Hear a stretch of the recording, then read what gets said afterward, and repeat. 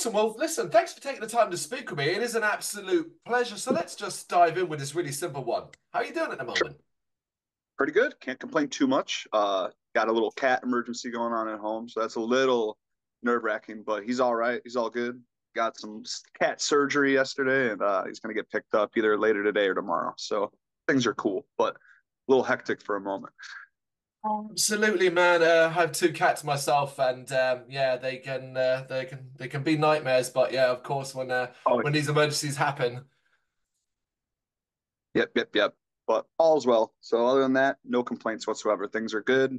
Just confirmed some stuff for Europe, so I'm excited for that to finally be in fruition and get announced eventually. I'm not sure when that's allowed to be talked about actually, but just by coincidence today that happened. So that's cool.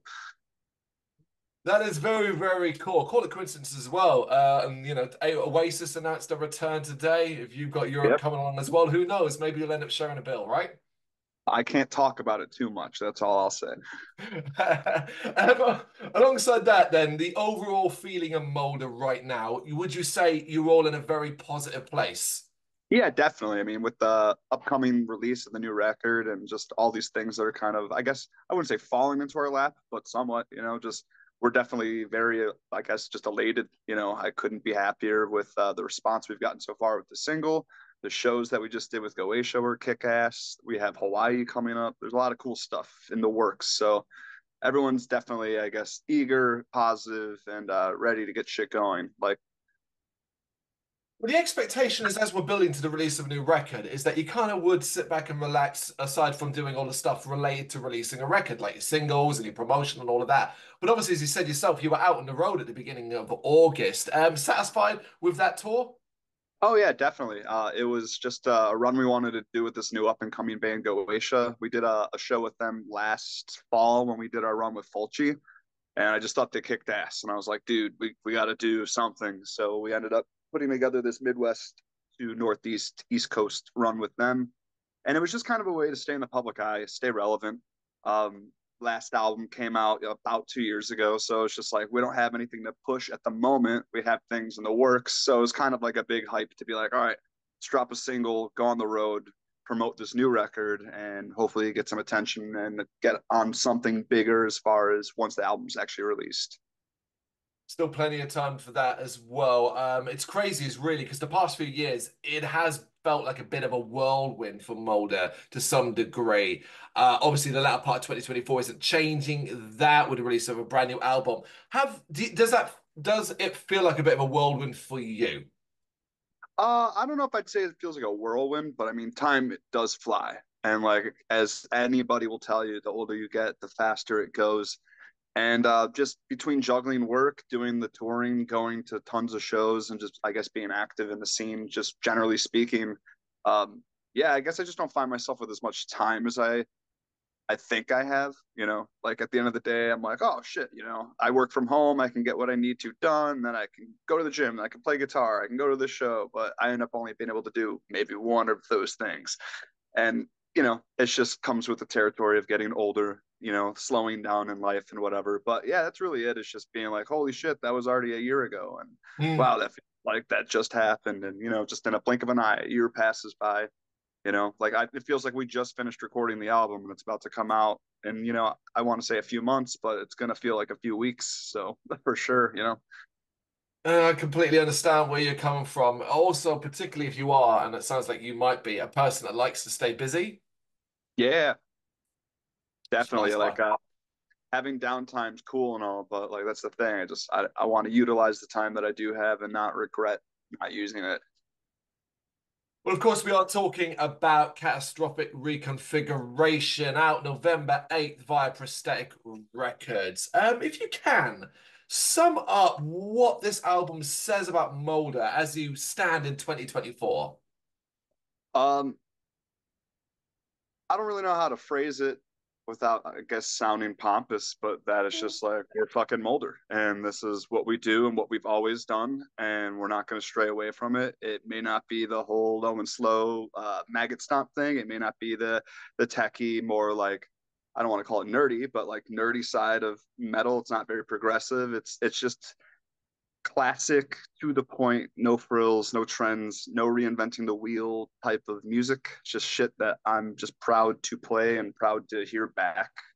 And that's really it. It's just another continuation of us. You know, you can expect it to, I suppose, be more refined. We're obviously getting older, doing more shows, just practicing more. So I feel like our playing is just inevitably going to get better through time. But I don't think that's like a particular goal of ours. Like we just kind of write our style and it just comes out sounding like us. I don't think we Mm. yearn to like add more elements to the band or I don't know. I don't like change. You know, I like the consistency of the bands that I like, and I'd like to follow in those footsteps for sure. So just really that, just expect more of the same, but better production, better songwriting, better performance, and that's the goal from this point onward with anything we do. Okay. So it's record writing time, right? We got to go back a little bit here. It's record writing time. You know, you have to follow up a very strong previous release. You've obviously learned quite a bit through touring and playing and just time, as you're saying, getting older. What is that mindset early on? Did you have a vision, a clear idea of, look, this is what we want to do with this record? Yes and no. Like again, it was definitely in my head to, all right, this is our third record, and with a lot of the bands that I enjoy from like classic era, even newer bands, that seems to be the band killer. You know, it's that's Mm, where it either makes the band super. It just makes them stray in a path that I'm never fortunately into. They either get way good at their instruments and like lose their nastiness, or they like dumb it down further. And I don't know, like I'm very particular about like I guess the music that I am into. So again, it's just trying to follow in the footsteps of shit like that to just make myself happy with it and myself happy with playing it. But yeah, I just wanted to make sure that this album, if it was our last for any particular reason, um, it's like I'm gonna be cool with it. I'm not gonna feel like, oh fuck, we should have done another record, or oh man, I really wish we did this differently. That was really the point with any record or any music that I try and record is like if mm. this is the last thing I do, like I want to be able to say I'm okay with it because you just never know. Shit happens. And again, not like I'm anticipating it to end or anything, but I just always want to give everything 100%, give it my all. And like anything else, just if it's the last thing I do, I want to make sure that it makes an impact and that it was worth my time. You know what I mean? No, absolutely. I do know what you mean. It's a mindset that sounds like you're coming from a negative place where, oh, the band might end tomorrow, but it actually comes from a positive place because, as you say, you're throwing 100% into it for the possibility Yeah, of who knows what the next day holds.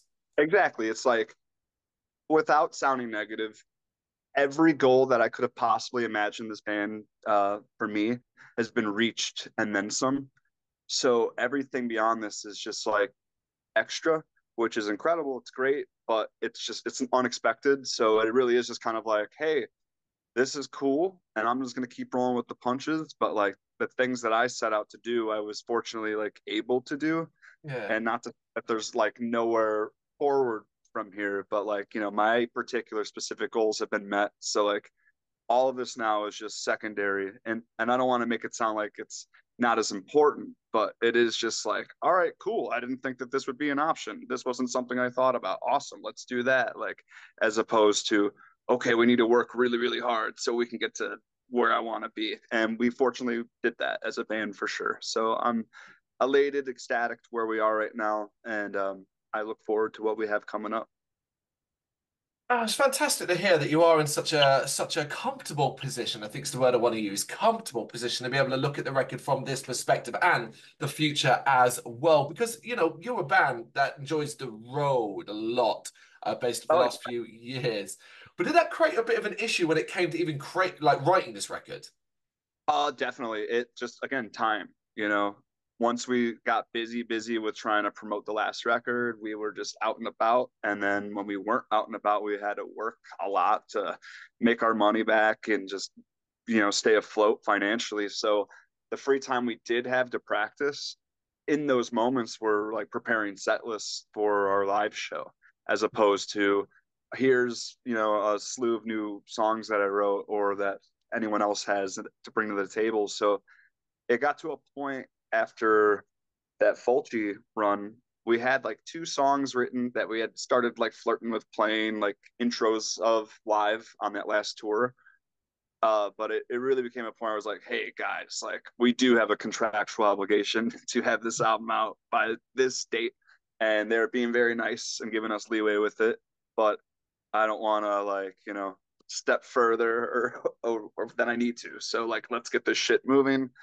And as much as it's like a collaborative effort in the band, like it is my baby, and it is the most of the writing is done by me. So that was on me. It really did come down to like, all right, I need to get my shit together, sit down, and like actually write and get stuff going. But sometimes if you're not feeling it, you're not feeling it. When inspiration strikes, it does. And fortunately, it did. And we ended up writing this record. I wouldn't say super fast, but in the course of like 2 to 3 months, yeah, we wrote, recorded it, and I think it's honestly our best record yet. I know that's like the cliche shit to say when you have a new thing that you got to promote and Course. whatever. I'll let the people decide that, but I don't know. I genuinely do think it's literally still Mulder. There's nothing about it that's like, oh wow, they went this route. It's just the same shit but better. Shorter songs, more to the point, more refined. Um, yeah, Do you, did you do you think that came about because you effectively put more pressure on yourself to do this in a quicker amount of time? no. So why Engrossed in Decay is like 47 fucking minutes is because we got the initial contract deal with Prosthetic. It seemed pretty clear that we wouldn't get paid unless it was over a certain amount of time for, the royalties for the entire record or whatever. It was worded weirdly, and I'm not sure if I still understand it. But at this point, I made it very clear to them, like, we're a 30-minute album band. Like Mm. Vanished Cadavers is like a 30-minute record. It smokes. There's no moments on there where I feel like it needs to be cut down. Engrossed has tons of shit on there that I would have trimmed the fat on because that's how they were originally written. Most of the things on some of those songs are just doubled up for the sake of we need an extra 30 seconds on like each song to fulfill this obligation. And I didn't want to I didn't want to cop out and be lazy about it, but I also didn't want to like just force a bunch of shit into the song that didn't fit in there just to say like, all right, well, we changed the riff. So like we just, I guess, played around with stuff a little bit longer than I like to riff wise. Usually I like to keep things pretty short to the point. A lot of stuff I don't even really like repeating, Mm. and just a lot of that, repetitions I would have not put in there if not for that contract. So when it came time to do this record, I was just like, hey, so let's renegotiate. Let's talk about where we're at, what we're happy with, dissatisfied with, etc. And that was like the major thing was I didn't want to feel forced to make the music longer than it should be because that was like one of the like I guess shining negative reviews from Engrossed. Obviously it did very well and it was Yeah. positively received, but a lot of the negative complaints were just like, yeah, maybe it could have been shorter. And I don't disagree like at all, if I'm being sincere. And that's not to say I'm not proud of the songs. We play the ones in particular live that were written the way that they are on the album and how they were supposed to be. I try and avoid playing the other shit just because again, it just bums me out, Yep. knowing that like, oh, this song could have been a 2.5 minute ripper, and instead it's like 4.5 fucking minutes. And not that it's a bad song, but it just didn't need to be this long. And that's my biggest pet peeve with any band. Seeing them live, listening to them on a record is just if it's long and it works, like kick ass. But a lot of the time, I find myself preferring the less is more approach. I want to be left hungry. I want to come back and see the band. I want to go to the table and talk to them and be like, what the fuck was that? Let me get a CD. Like, I don't want to feel like they've overstayed their welcome. And I don't want my band to be that band for anybody else either. That's why even when we headline, we typically play like 30 minutes. If people really, really want more, we'll give it to them. But it's like, to Tuesday night, it's 11 o'clock. Like, let's get this shit wrapped up. We'll give it all. But I do make it a point to just play the goods, as they say. I get what you're saying. It's genre specific as well. As you said, I'm listening. If I'm going to watch Stream Theatre, I'm expecting a 2, 3 hour show, so to speak. If I'm hearing some nasty death metal, it's going to be short, sharp, and painful. Sure. And that's the thing. It's like people aren't necessarily familiar with us. Like, I guess you could argue we're a bigger band.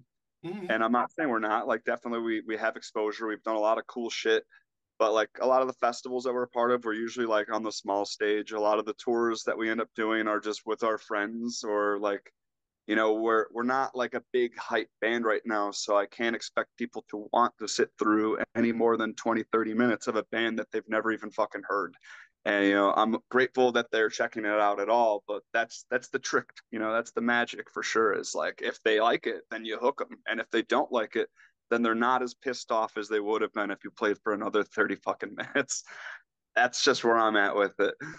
No, I think I'm in total agreement. I don't care the size. I saw Deicide play at Bloodstock a couple of weeks back, and 20 minutes in, I'm thinking, right, wrap this up. This has been Yep. nasty enough. Yep. Sometimes that's all you need, and that's the thing. I just don't want to be the band that people are like, "Come on, like let's wrap Yeah. this up," So So is it fair to say overall the writing experience for the new album was fun, was quite creatively stimulating for you? yeah, it was definitely cool because we got Carlos in the band now. Dominic's been stepping up a lot harder as far as just throwing in bass runs and like coming up with riffs, and Kyle especially too, just getting more practice and being able to do these tours. Everyone's just kind of stepped up their game musically, and like I don't want that to scare people, because again, we're not like human death now or anything. Like, it's Mhm. still very much so just old school proto death thrash, whatever you want to call it. But yeah, it's just tighter, more refined, more like efficient. Um, Better just songwriting, more to the point. Like, I don't know. I think everyone just kind of really clicked and knew what the mission was with this album. And like I said, was just creating like the quintessential Mulder record. Do you have a specific memory from that period, say the writing or recording period, that just stands out because it was particularly fun or really exciting for you? Honestly, just tracking drums when we Yeah. like actually had everything ready to go. Um, I was nervous going into it. We went into like a super comfortable environment. We went with one of our friends and we just did it in their basement. And Kyle just fucking killed it. Like, every single song was like a fucking single take, and it was perfect. Nothing had to be edited or fixed or added. Like, it legit was just like, okay, my doubts are gone. Like, that's all we need. This is the backbone of the record, and if that's fucking perfect, then the rest will fucking come with it. But yeah, that for me was the turning point of being like, all right, like anytime I write anything, just any insecurity obviously is going to be on the forefront when you're being put under the microscope like that. So it is just like, are people going to like this? Mm, And hearing the tracks back with the scratch track, I was like, oh, fuck yeah. Like, this is a that's good. ripping album. If I didn't write this, I would listen to it. And again, Ah, that's a major thing for me, is just I don't like listening to myself talk or perform or watching videos of me or whatever. It's weird. mm. So I get to write music that I do want to listen back. Like, that excites me. It makes me very happy for sure. Because it's, the one thing that's separate from being, again, just like, oh, fuck this. I don't feel comfortable, watching myself, hearing myself, seeing myself, whatever. It's rare as hell that you can you can still enjoy that, particularly I'd say at this stage because we're about 2 months away from the release of the album, roughly so to speak. And you could be in the mindset we are almost sick of it, like you've listened to it so many Fortunately, times over and over again. we wrote and recorded it so quickly, and like everyone was just, again, just on the same page, that we didn't really have to overplay anything. Mm. Like, especially when it came to recording, like I said, like all the drums were done so fucking fast, and that's usually something that would take us, a few days, if not a couple of weekends or whatever. Like, everybody got their shit done in a matter of like 3 to 4 hours, and that's including setup, teardown, doing all their tracks. And again, I don't want that to scare people and be like, wow, they didn't take any time on this record, but it really did just like work out perfectly and so smoothly. Like, I could not be happier with the fact that we didn't have to waste a bunch of time. We didn't have to overplay the record and get ear fatigued on it and hate it before it's even out. Because kind of how Engrossed was, the mix process like took much longer. We did a lot more just like, how's this one? How's this one? How's this one? And I just, when you listen to a 50-minute record Yeah. over and over and over and over and over and over, it does just start to just fucking wear on you. This one's nice and to the point. It has a really good flow, which I'm super stoked on. Like it seems to seamlessly just go through the album. And like I don't want to say it sounds like one long song per se, but for me, I think we finally have this record where it's like the first Metal Church or Bonded by Blood, or like it's just again a quintessential record where every single fucking song on it is worth listening to, and next thing you know, it's over and you want to listen to it again. Like as opposed to again being midway through it and being like, man, this thing should be done by now, and I got five more tracks or whatever. I don't know. I find myself listening to the mixes and being like, oh shit, the record's done already. That's a good sign to me. I 100% agree that replay value cannot be understated, particularly these days when everything is so quick and fast, and everybody just wants singles and things like that. So it Yeah, kind of oh yeah, works really, really definitely. well with that. So the response to the single, these obviously title tracks out already, has been pretty strong. Do you pay attention to that side of things? The social media conversations about you, people talking and offering comments. Do you pay much attention to that? I mean, I know I shouldn't, but of course I do. I mean, again, it's my baby. I've literally built this thing from the ground up, so to say. So I am super intrigued to just get other people's, I guess, perceptions and response on it. Sometimes it's spot on and super accurate. Sometimes it's just out of left field and completely wrong. Sometimes it's super funny. Like I don't know. It never actually bothers me per se, but like I don't know, dude. Haters are my motivators, as Yeah. they say, whatever. Like I don't want to get too comfortable, and everybody like it, and it become a commodity. Like again, I like that Mulder didn't just pop and become this overnight sensation, and that we've naturally, organically built like a following and have just done the thing without, I guess, just having like 15 seconds of fame. I don't know. I've seen a lot of bands in the last 15, 10 years just kind of come and go. They had their big pop and their big moment of popularity or whatever, and then they're just kind of forgotten about. And Oh I yeah. just didn't get whatsoever at any point in time. I'd rather just have like my mid-sized consistent following forever as opposed to just being a flavor of the week or whatever. And let's never underplay Molar's success because it's not just in America, it's widespread around the world, as you say, crossing into Europe and the UK and other countries as well, which is a great sign of success. It's an incredible achievement to be able to do that. Yeah, absolutely. But yeah, I don't know. This is the first time we've done anything released to the public that doesn't have like a single negative thing said about it, and I find that endearing. But I also find it super fucking weird. Again, it's like Suspicious. we're doing it better, so to say, but it's still the same band. Nothing's really changed at all about it. Like vocals are the same, styles the same, maybe some more solos, but like other than that, it's just weird to see such positive response. I'm used to shit I do getting kind of shit on, and that's why I say like haters are my motivators. It really is just like all right, motherfucker. Like you think this and that. Like well, we'll see. And it is just kind of like again motivation to just strive to do my best and keep doing what I'm doing. And like I don't know, like there's a local band from here. They're called Cyanide. I'm not sure if you're Mm. familiar with them or not. But like when they first came around, they were like fucking hated by everybody and everyone thought they sucked. And if you look at their band now, you would think completely otherwise because like 30, 40 years later, they're like near and endeared to like Chicago. Everybody loves them. You go on any of their comments of anything, it's just all like worship and respect for this band. But what I think is cool about it is they just always did them. They never changed, like ever. Every record is consistently just fucking Cyanide. It might change like a little bit, like one might be faster or slower or whatever, but like it's always their thing. And I totally respect the fact that they never strayed away from that to try and like run with the times or be Yeah. popular. What tape trading or fanzines or whatever bullshit was happening at the time. They just said, I don't fucking care. This is what we're gonna do, and they just literally stuck with it for 30 fucking years. They never toured. They never had to do any of that shit. They just traded, stayed true, did their thing, and like they had such a like a longevity as a band. Just like I Mm. don't know, people still to this day are buying all of their shit. Their stuff sells out in an instant, and when they get announced on shows or festivals, it's a crazy pop. Like, and it's all just from persevering and like continuing to just do their thing and lead with their vision instead of letting other shit affect that. So that's like a major influence on the way Yeah. that I like want to run this band and want to see this band in the future or whatever. I mean, it is fantastic to hear that, and your positivity around this record shines through. But of course, obviously, success, is measured in such different ways these days anyway. So I'm going to ask you to think about this. What for you, looking at the record, the album has been out for a while, Catastrophic Reconfiguration, it's been out for a while. What would success for it look like to you, do you think? Um,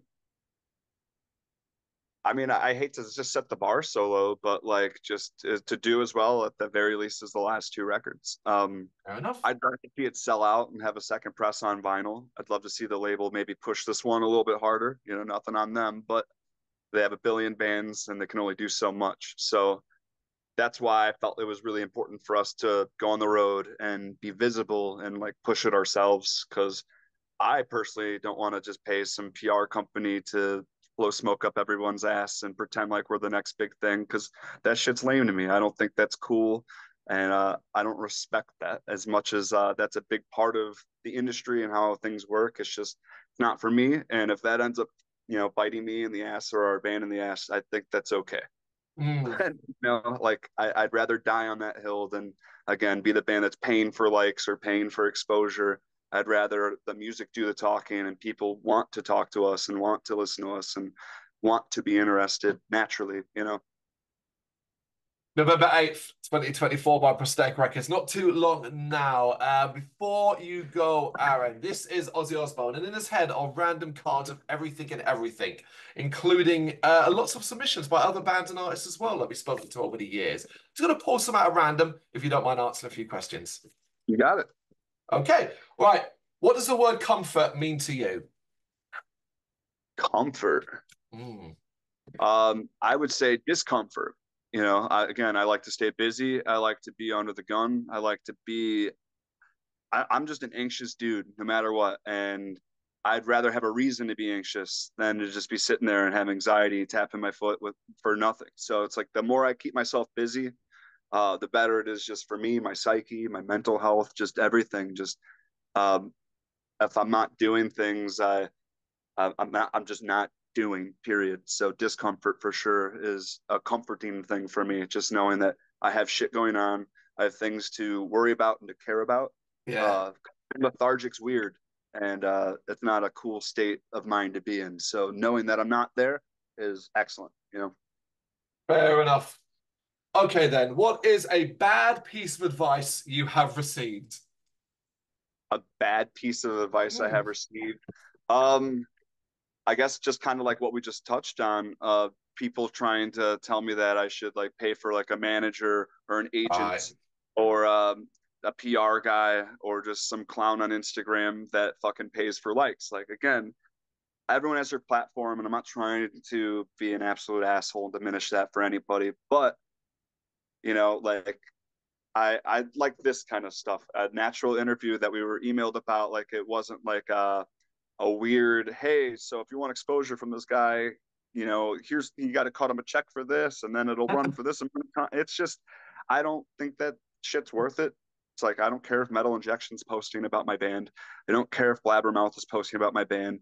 I have always just been into the underground, period, and that's why it's kind of weird to say that we're even on Prosthetic or in a I guess platform where we're doing some of the shit that we're able to do Yeah. because we're a basement band. We're very just DIY punk, like motivated. Everything we've done has just been made by hand. Like, I don't know. It's weird being in a position where we're like, I don't know, working with the devil, so to say, like, working with the man. But yeah, I don't know. I don't know. It's weird. It's discomforting. It's cool. Fucking, but that's the thing. It's just trying to maintain our integrity and do things the way that we want to do them. And that's really it. So the bad advice aspect, I guess, just to sum it up, not tail too far off, is just being told that we should pay for exposure and any like whatever that means to anybody. But No. yeah, I think that's a dumb thing to do. Well said. Don't disagree. Okay. The dead have risen. Your only weapon is what is around you right now. What are you grabbing? I guess my guitar. Yeah, of course. It's gonna take a few out at least. Yeah, I was gonna say it's probably the biggest, bluntest object I have around. Yeah, it'll go eventually, but it'll serve me well for a little bit. It'll give you some breathing space. All right. What was the last TV show you binge watched? I just rewatched Seinfeld again. That's like an Ooh. annual thing for me. Love it. You know. Um, Other than that, I just watched that '90s show. It's fucking terrible, but I watched the entire thing. I don't know why. Very very brain rot material, but yeah, I don't know. It's just I liked that '70s show a lot. I just thought I'd give it a go. And I just kind of forced myself through it to be like, maybe this will get better. Maybe this will get better. Maybe this next episode it'll develop and they'll figure out their shit. But it's not great. Yeah, we've all been there. We're doing it each episode. It'll get better. I'm sure it'll get better, Yeah. and it just never does. Yeah. Okay, do you believe life exists out there and out there like space? Like aliens? Yeah. Yeah. I mean, I don't see why Yeah. not. I think that's totally plausible. If we can exist, why can't something else, Okay. Yeah, no, it is. As you say, totally plausible. Yeah. Why argue? Okay, and last but not least, what is an achievement you are quite proud of?